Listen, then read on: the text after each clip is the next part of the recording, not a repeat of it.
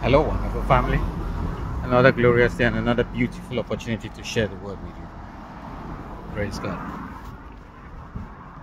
According to Galatians chapter 3 verse 13, and I believe it, the Bible says that Christ had redeemed us from the curse of the law.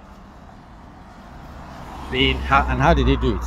He redeemed us by being made a curse himself. He became the curse. He took upon himself the attributes of the curse. He received it on our behalf in an exchange. It says, for Christ had redeemed us from the curse of the law, being made a curse. For it's written, cursed is everyone that hangs upon a tree. So he set the parameters from the foundations of the earth about the curse and how it could be redeemed. And then he stepped in and took your place, took my place, redeeming us, buying us back from the curse of the law. Now, what does that mean in real terms? It means that sentence has been passed upon him. He's been judged. If he is judged and yes, you're experiencing the effects of judgment that is consequent upon the curse, that is illegal. If judgment has been placed upon him on your behalf, it is illegal for you to still be judged, or for an executor to come and put weight upon you in judgment. Note that judgment is not coming from God. That effect that you're experiencing is not coming from God, because God passed judgment on Jesus for you. You've been redeemed, you've been bought back, you've been paid for. Somebody else took your stead to take the punishment for your misdemeanors. So what do?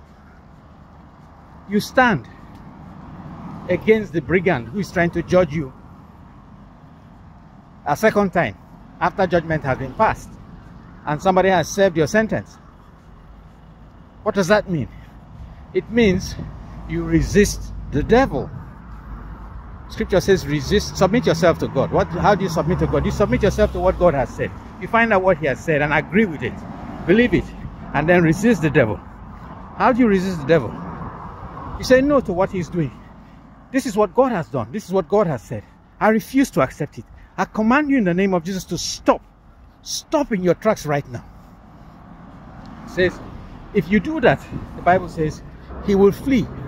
And the word flee there means run as in terror. He will take off from you as in terror. But the important thing is that you resist.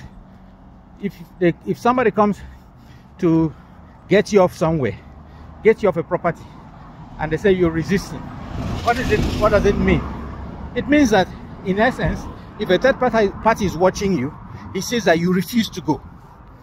You refuse to cooperate with that one trying to get you off that property. You just refuse to cooperate. Refuse. Stand your ground. Say no, I will not. Don't help him execute the eviction. Say no. Say no. Stand your ground, and God will back you. God will see to it that that devil flees. It is guaranteed. Think about it. God bless you.